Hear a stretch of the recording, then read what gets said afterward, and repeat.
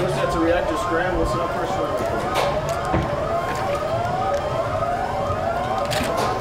Mode switch isn't shut down. APRMs are downscale. RPV pressure is 950 pounds, down slow.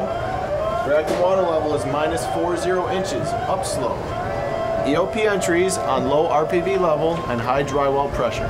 Mode switch is in shutdown. APRMs are downscale. Reactor pressure 950 pounds, down slow. RPV level -25 inches, up slow. EOP entry conditions on low RPV level and high drywall pressure. That's all correct. And Bruce, all rods are in. All rods are in. Columbia and really all plants in the United States put a great emphasis on training because they realize that the day-to-day operation in the power plant really doesn't provide the necessary practice of skills and tasks that might be necessary during an aberrant situation, some type of accident situation. Nuclear reactor operations provides both a rewarding and challenging career. Obtaining an initial operator license requires passing a rigorous 18-month training course, as well as testing approved by the Nuclear Regulatory Commission. Even after successfully completing the initial license phase, the training doesn't stop. Every 8 weeks, operating crews are back in the classroom and the simulator for a week of training, and that training will put them to the test. It's equivalent to a pilot trying to practice landing a plane with multiple independent failures going on at the same time. So it can get quite intense. Bruce, we've lost the startup and backup transformers. DG1, 2, and 3 are powering their buses. We have lost the startup and backup transformers. DG1, 2, and 3 are powering their buses. That is correct.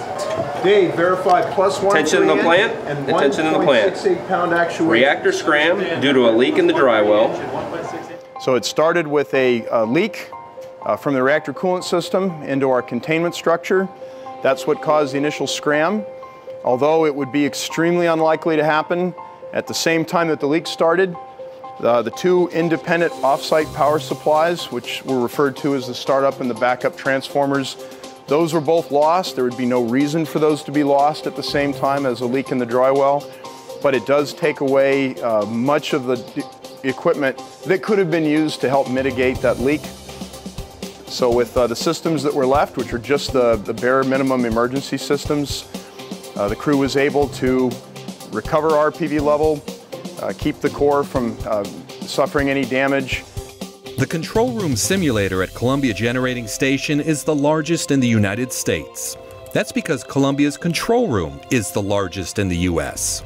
The simulator is an exact replica of the control room, allowing operators to experience training and drills just as they would in the real world, right down to the position of the waste baskets. The NRC required that each site had a plant-specific simulator built to train their operators on. Every switch, every knob, every controller, every meter must mimic exactly the way it is in the control room, from color to the way it feels when you operate it, to the response of the meters when you operate a system. We use a simulator for very basic type scenarios, especially when we're starting folks through their training program, or just simple system operation, and we slowly bring them into integrated plant operation where they are able to see how operation of one particular system may have an effect on another system or another part of the plant.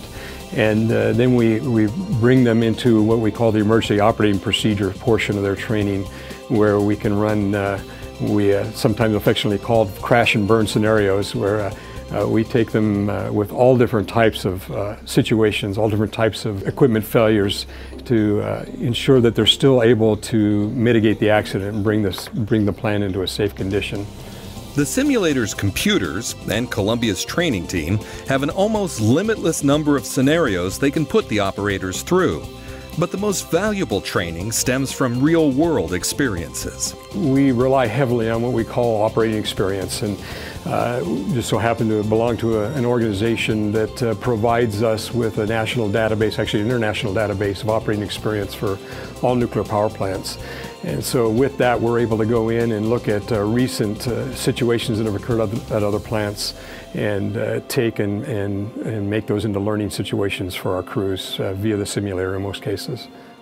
The intense and continuous training is a big reason nuclear energy is one of the safest industries in the country.